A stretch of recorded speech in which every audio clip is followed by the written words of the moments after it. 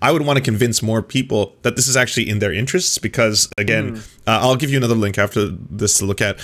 But when you use terms like the colonizer and the colonized, and you have the, like, you white person are a colonizer and you have the blood on your hand of your ancestors, you are committing genocide and shame on you.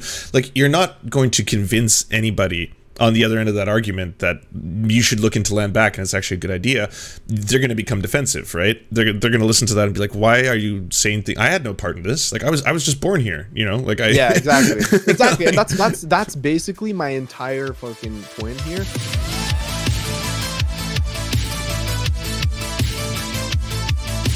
Oh, one sec. I'm just going to talk to DrHeemedOut for 2 seconds. I want to clarify something that him and Professor Flowers were talking about. Hello.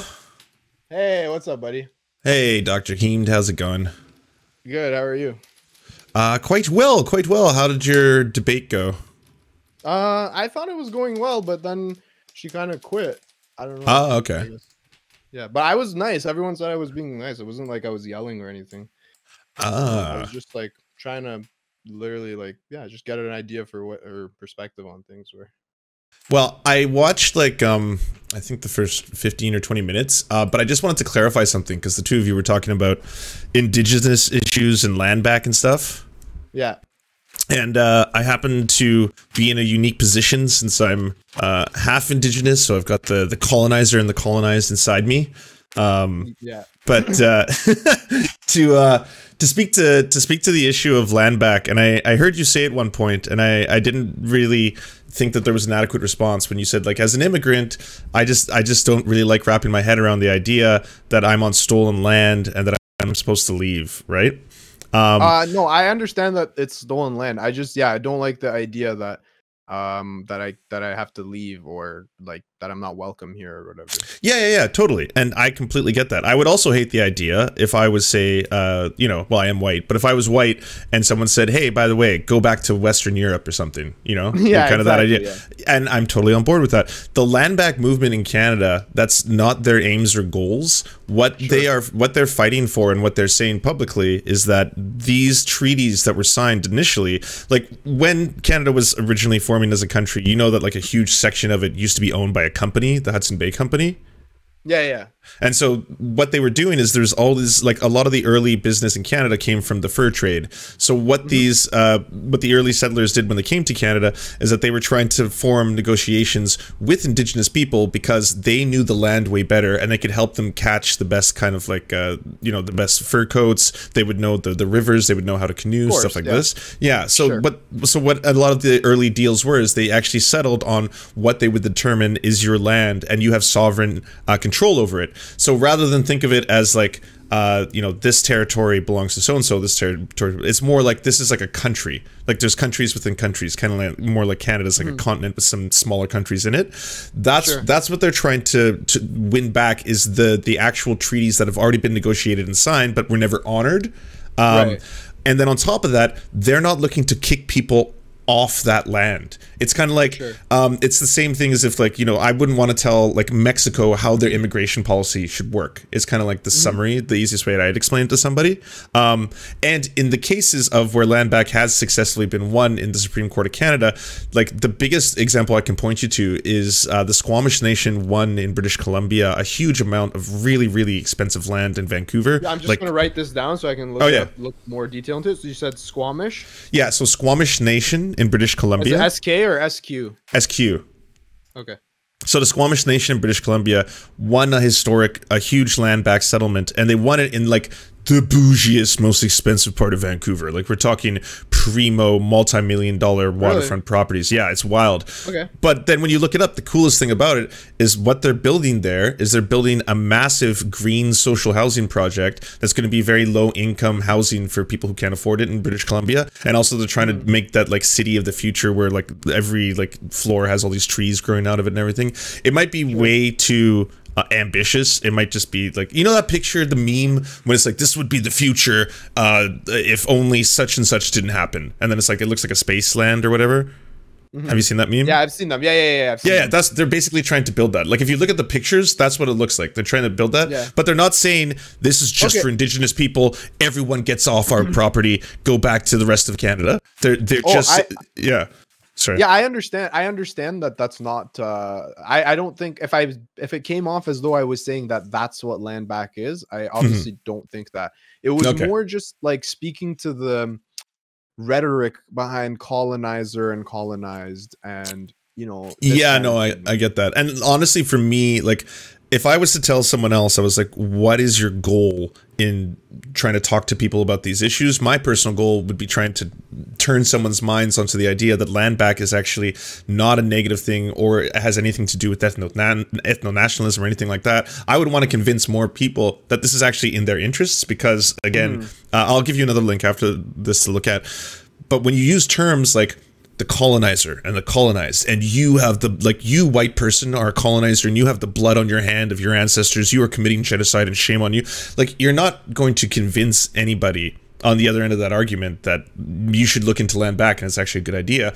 They're going to become defensive, right? They're going to listen to that and be like, why are you saying things? I had no part in this. Like I was just born here, like yeah, exactly. And that's basically my entire fucking point here is that I feel like you can at the same time advocate for Indigenous rights, advocate for fixing these systemic problems, while at the same time recognizing that white people were a lot of the colonization was done by white people, but fuck, what are you going to do? Like, it is what it is. We have to deal with the hand that was dealt and try to make the best of the current situation. I don't know if pointing to a white person and saying you're a colonizer is necessarily the best kind of attitude to have towards these issues.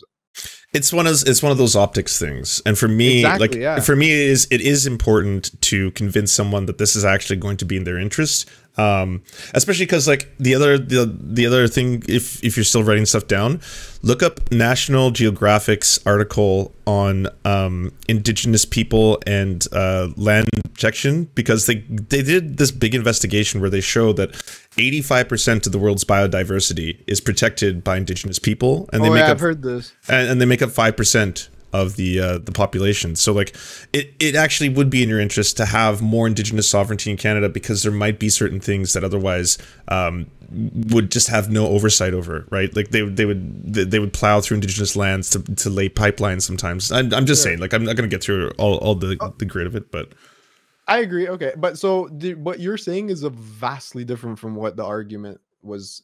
Okay, sure. I didn't know. I just it's one of those things where I tuned in and then I heard you say something like, as an immigrant, I just don't like the idea of people saying that I'm blank, and then I was like, okay, then this argument is being misconstrued then, because that's not what land back or land back defenders are saying. They don't say get off our land, whiteys, and stuff like that. The thing that led me to say that was because she was saying that it's their land, they should get to determine what they want to do with their colonizers.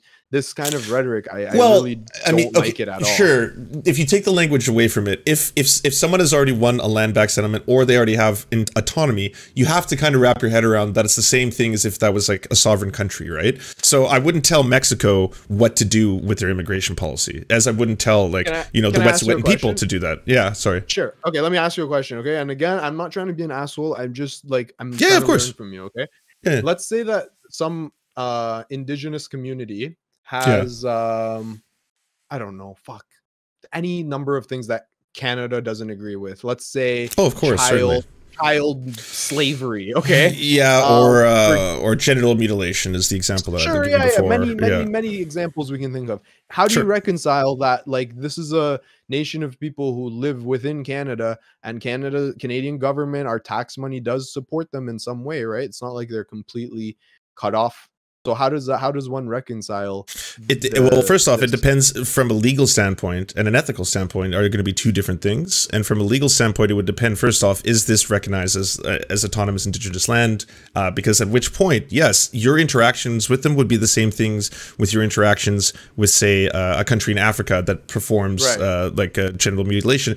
You may find that abhorrent, as I do as well. This doesn't happen, by the way, in Canada. I'm just using this as we're using an extreme example. Exactly. But this doesn't happen in Canada, but sure, I can advocate and say out loud that that's abhorrent, and I want to fight to try and convince or change their minds. But I'm also not going to enforce this upon them if they are recognized as an autonomous country, right, or an autonomous nation. Though, yeah, so I get that, but then would you say that like that Canada should completely back away and like no support financially? Like what if they hold the financial support? Okay, well, you're opening up a really long conversation, because there are regions like land back and the control of the reservation system in Canada are two separate things, right? The reservation system of Canada is not technically it's not considered Indigenous land for the vast majority of it, and then it's under the purview of the federal government or the provincial government oversight, both to be able to provide them childcare and stuff like that. So that's a very different case, in which case, well, they already control a lot of what goes on in those areas, you know.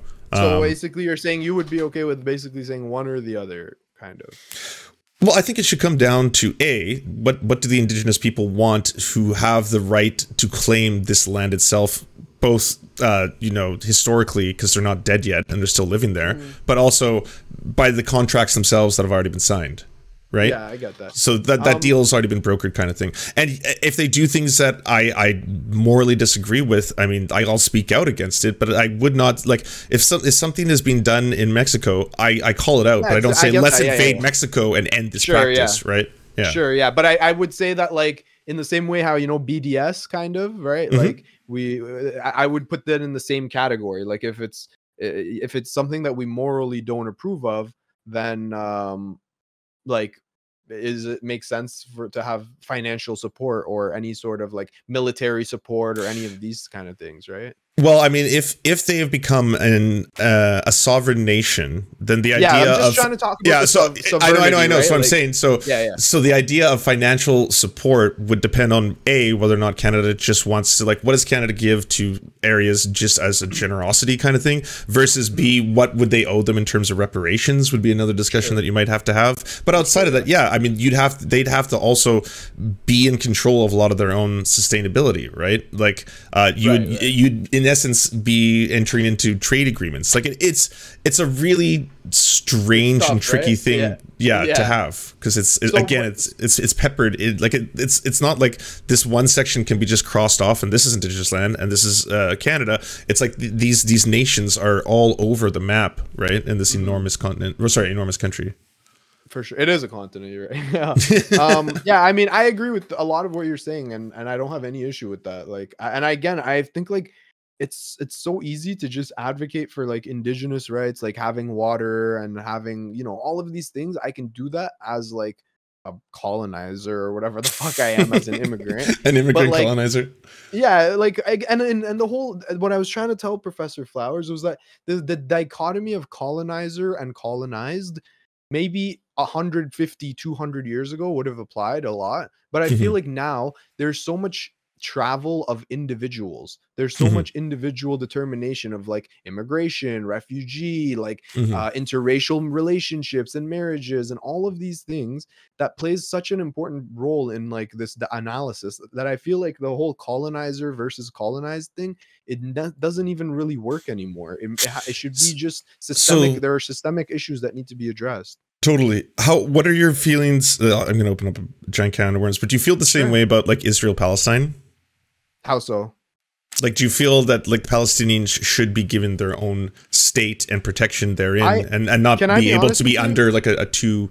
Can I be honest with you? This is my take on Israel-Palestine. Okay, I think that Israel is clearly done war crimes and acted not in good faith and aggressed, right? And what I also know is that America is not going to stop backing Israel. And so the best case scenario, I think, is that all of the world's countries come together and say, let's take Palestinian refugees as much as we can. This is a one-sided. That's definitely fight. In terms of a pragmatic solution. That's based. It's never gonna go the other way, where like those Israeli people that are living in the settlements will leave. And I think that that's just the nature of, unfortunately, how it is. Like, I don't really know if someone has like some group of people has like never ending ownership of a piece of land. I think like your ownership of a piece of land goes only so far as you can defend it.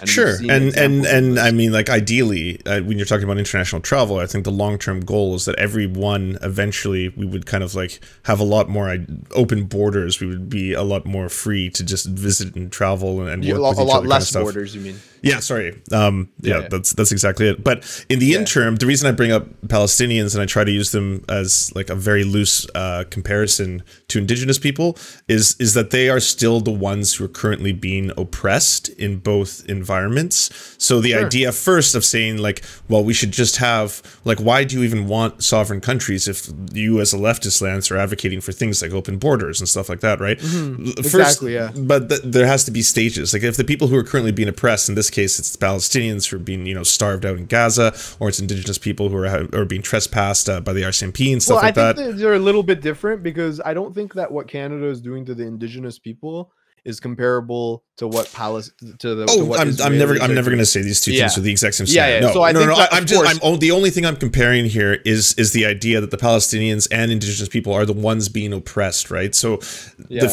first stage, I think, is like I'm for like a two-state solution in Israel-Palestine, right? Like I think Palestinians should be recognized as their own sovereign land, and that way they cannot simply. But how have you seen the? I mean, listen, if we're gonna go into Israel, I know that's why I'm like I can't. I shouldn't have said this because we're going to talk about. I want to pop in for 5 minutes and be like, I think there were some things that were missaid in that conversation. I just want to clarify because them for Israel Palestine is fucked because it's like a jigsaw, right? Not even a jigsaw. It's like absolutely. So yes, and the way the roads have been built directly around some of the settlements make it almost impossible. Yes, absolutely. It's not like you can just draw a line in the sand and say you get this half, you get this. Yeah, I know. 100%. Yeah, and so again, going back to the original thing. Though I agree that Israel hasn't been very nice, Israel has gone against the initial treaty, whatever, this and that. They're, for better or worse, whatever you can call morally wrong, they're the aggressors and they will take over that country at some point. So I just they've run that country. It's just basically an apartheid state. Like there will be no more Palestinian people left, no more Palestinian land. Well, I mean, if the only thing in that case you want to advocate for is taking refugees, I have no complaints there. That's the most base take you can have. If you're like, because there's nothing we can ultimately do from here in Canada anyway. Never going to stop. US is never going to stop supporting them, taking refugees. Right? I know. On that, I totally agree with you. Taking refugees. Right. Yeah. So then it kind of goes back to the initial thing, which is like I feel like a lot of leftists say stuff like free Palestine.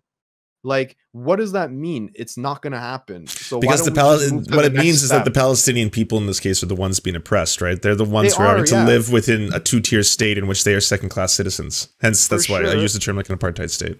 Sure, yeah, I get that, but like, what does that do?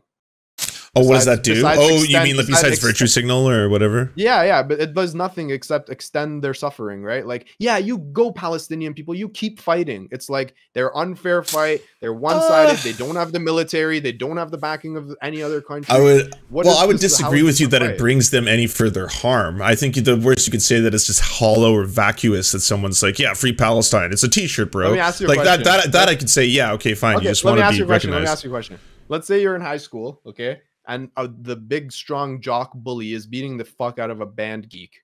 Would you tell the band geek keep fighting while he's getting pummeled? Or would you say, hey, you should walk away. Let me help you out. And my experience being bullied is always you have to show the bully that at some point, like, you're going to punch back so it's not worth his time. But what if that results in you dying? Yeah, well, it's different. Like, you can't compare the bullying metaphor to the Palestinians. Yeah, they are dramatically outranked. It's as if the bully had an Iron Dome protection. It's like Iron Man. It's if the bully was Iron Man and then the student was just a regular kid, then there's not much you can do in terms of fighting back, right? But so this is how I feel is like what's happening in this situation with Israel Palestine is it's not even close to a fair fight. So why are people leftists, especially, instead of just jumping? Well, then what's the alternative? Just saying roll over and die? No. The alternative is, hey, every single country in the world needs to come to the aid of these Palestinian people. Otherwise, there are not going to be any Palestinian people left in the world. Well, sure, but that only addresses from your perspective, the refugees who are leaving the country, not the ones who already live there. So that would be a huge oversight, in my opinion. Sure, yeah, but like I think most people, if you give them an option between staying and fighting a lost cause versus having a chance at life, like it's easy for us to say that, oh, whatever, but like I'm talking about people who have kids and shit, right? Like I don't know. I don't know. I guess yeah, but like, the really sad thing is the majority forced. of people who live in that region are kids. Like, I think youth make up like over 50% of the people who live there because all their parents die. Yeah, I don't know. I guess sure. But yeah, so going back to the, I don't even know how we got here. I just that was me. Like, that was foolish. But yeah, sorry. Anyways, going back to the indigenous thing, I just find that like sometimes I hear indigenous rhetoric, even from like indigenous content creators and whatnot. And to me, as an immigrant living in Canada, it really makes me feel like when I lived in Kingston and racists used to tell me to go back to my country. It's not much different from that, and that's kind of like what I'm trying to touch on a little bit. Well, that's why I was that's why I was trying to call in and be like, that's not the way it's framed by indigenous people, especially especially public the land back movement itself. Yeah. Or if you listen to indigenous politicians or indigenous prominent media figures, they will tell you that like, this happens to do a lot more with restorative justice, as well as the fact that these are contracts that have already been negotiated that are not being honored. That's the reason these things occasionally, when they are brought to the Supreme Court of Canada, become victorious, because like it's like, yes, legally based on the framework, this has already been agreed upon. So unfortunately for all the landowners of this section of Vancouver, this is now going to become Squamish territory. But yeah, it should, like, again, I'll try to tell more people on the left, especially if you are a white leftist, because that's the time it really infuriates me. That's when I feel you're just LARPing on Twitter or something. If you're a white leftist, you live in San Francisco, and you're like, all you white colonizers have the blood on your hands, settlers in the colonial state, then fuck you, all right? Because you're you're making things worse. You're making things worse for, of course, but you're making things worse for people who are advocating for land back, because it's going to make it come across as either LARPy or ridiculous, or like you just said, it's going to offend people who shouldn't otherwise be offended, because if I explained it to you as I did, right, you were very open to the idea. Like, oh, well, that makes sense to me. Exactly. You know, I might not go all the way with you on this, but I don't feel as if you're antagonizing me by talking about it this way, right? Yeah, it's actually, what you're saying is a good point, because what ends up happening is those cringe people that you just mentioned, which is the conversation I was basically having, they will say, yeah, we advocate for land back. Like, so then it just muddies up the entire land back and everything, right? Like Black Hammer. I don't know if you're familiar with him. I don't know what that is, no. Okay, well then you get I just gave you your next 2 hours of content. Go Google it and watch the videos. And then look up the program. Okay? All right. What did you think of the Canadian election? It was the best case scenario from a realistic perspective. I mean, it's not the orange wave that I want, but it's exactly what I predicted it was going to be. It was almost like seat for seat. I think you're going to see by Friday, you're going to see a whole bunch of, well, not a whole bunch. You'll probably see 4, I'm going to guess, 4 more seats flip for the NDP because the mail-in ballots are being counted. Yeah, because Tuesday the mail-in ballots started. That's a big prediction, Lance. That's a big prediction. So that's what I'm gonna throw my chips in that. I think we're going to get 4 more. Who are they taking from?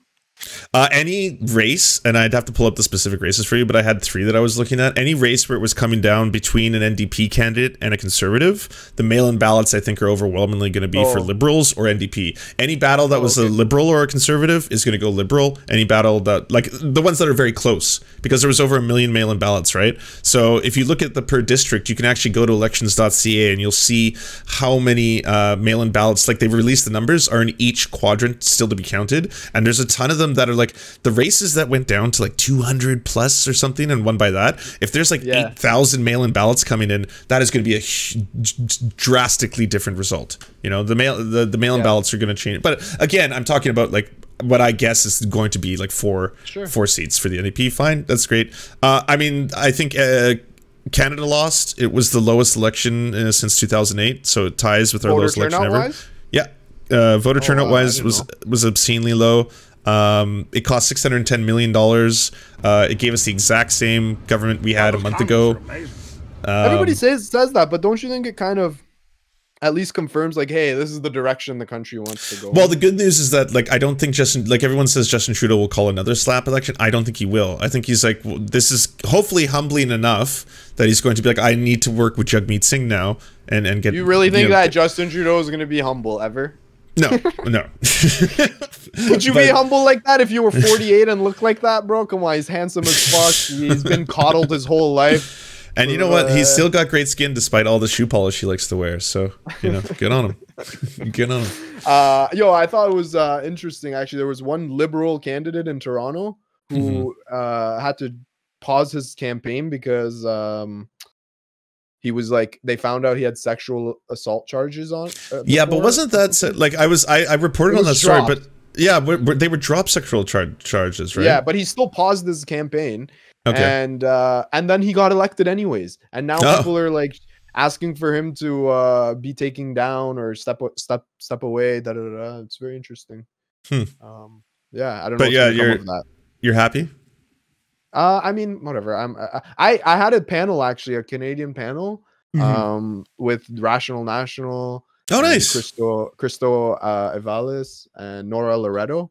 Nice. And yeah, it was really good. And all of them basically kind of talked me into why having a minority government. All of them were like, I like minority governments always. Like, I do too. Oh, of course. Yeah. But especially a minority government that's propped up by the NDP, right? Yeah, exactly. It kind of made sense that they have to work together with other parties, whether it's with the NDP on like social issues or whatever, or even working with conservative for like economic issues sometimes or whatever. Like, I don't know. I think it makes sense. So it is what it is. It's more democratic. I'm upset they didn't give us I voted stickers. Did you want one? Yeah, man. Like in America, everyone always posts pictures. Hey, I voted, and then they have the fucking sticker, and it looks cool. I asked the guy, I'm like, "Can I have a sticker?" And he's like, "We don't have one."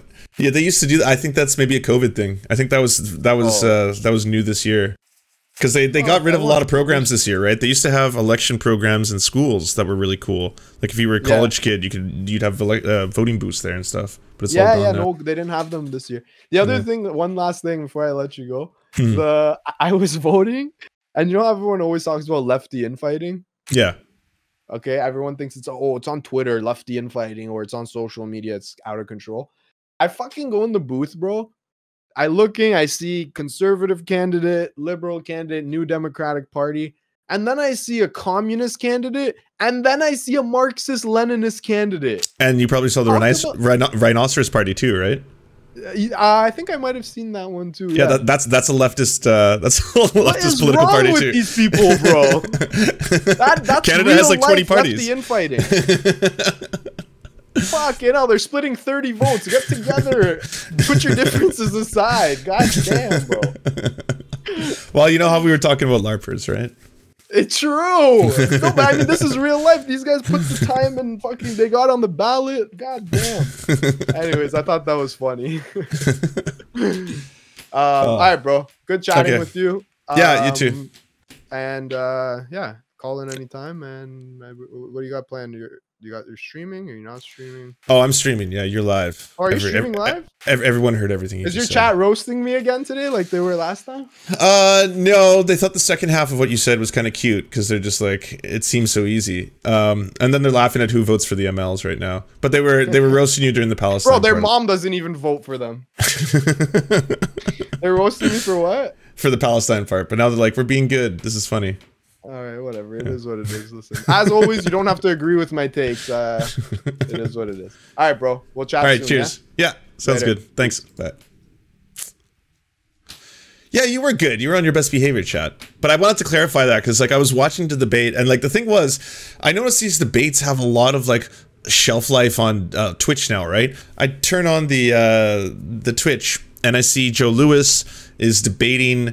Joe Lewis is watching Hansa Harkir debate Demon Mama, and then I see someone else. It's like, I can't wait to watch the Joe Lewis review because he's a teacher of the Hands versus Demon Mama debate that's taking place right now, and then I can't wait to watch the debate of the debate. And so when I tuned in to see Dr. Heem debating Professor Flowers, and they were talking about land back, I just wanted to make sure that everyone was like, okay, this is not going to be too wild, you know? The debatosphere sounds exhausting. Yeah. Well, here's the thing. I'll tell you this from experience. I wanted, I need your emotes for Twitch. That's true. That's true. All right, I apologize. I wanted, when Lycan offered, or just said, Lance, I'm throwing the debate, he did it on Twitter, and when you do something on Twitter, it's so everyone sees it, so you can't, like, walk away from it.